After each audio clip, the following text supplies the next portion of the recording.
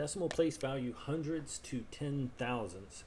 Earlier we had looked at decimal place values tens to hundreds, and we referred back to money. We used $328.56 and said that each one of these digits from the 5 have different values. Some of them are more important to us than others if we're thinking about money. But the 3, that was our hundreds place because that's how many hundreds we have. The 2 represents another 2 tens that we could get. The 8 represented how many singles or ones that we could get. And then on the right hand side, the change, the 5 and the 6. The 5 was our dimes, each one being a tenth of a dollar. The 6 was our pennies, each one being a hundredth of a dollar. And we were very specific with this right hand side about the THS, because there are some similarities between the left hand side and the right. We have tens on the left hand side and tenths on the right hand side. I'm referring to the right hand side of the decimal. And then we had hundreds and hundredths on the right hand side of the decimal. So we're starting to see a little, pattern here. Well, what if we had more money, which is always nice? What if I had 2,300? This 2 has even more value. I could say that it has each one being 1,000. So this is the thousands place. And then going even further, what if there was another digit out here? Then that digit would be the 10,000ths.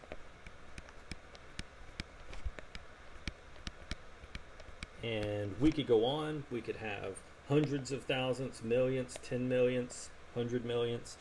We could get bigger and bigger, and sometimes money does. Now on the right hand side, usually we stop at the hundreds. That's pennies. We usually don't break money down further than that. But with decimals, we could break down decimals even further than that. And the symmetry between the left and right just continues.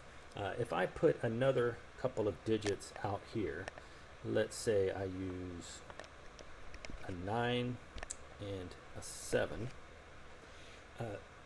So far I've got the tenths, the hundredths. By the time I get to the 9, I just continue with the pattern. So this 9 represents tens, hundredths, thousandths.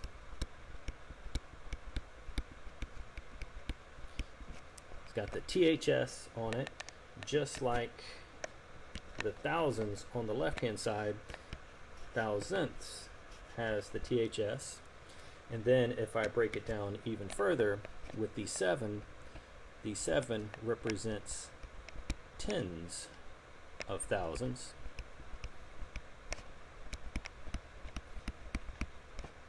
Being sure to include our THS. So we could break things down smaller and smaller, just as on the left hand side of the decimal we could get bigger and bigger. So let's look at our problem.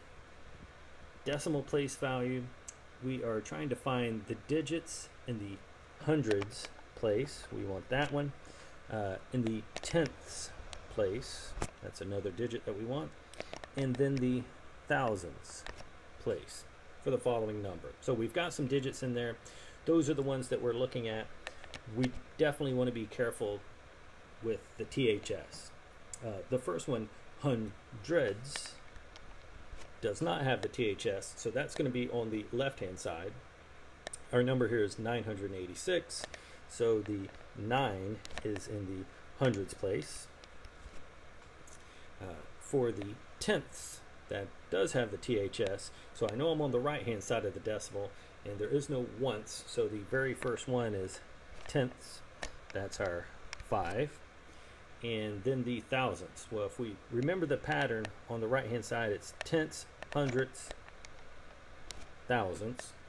So the 4 is in the thousandths place.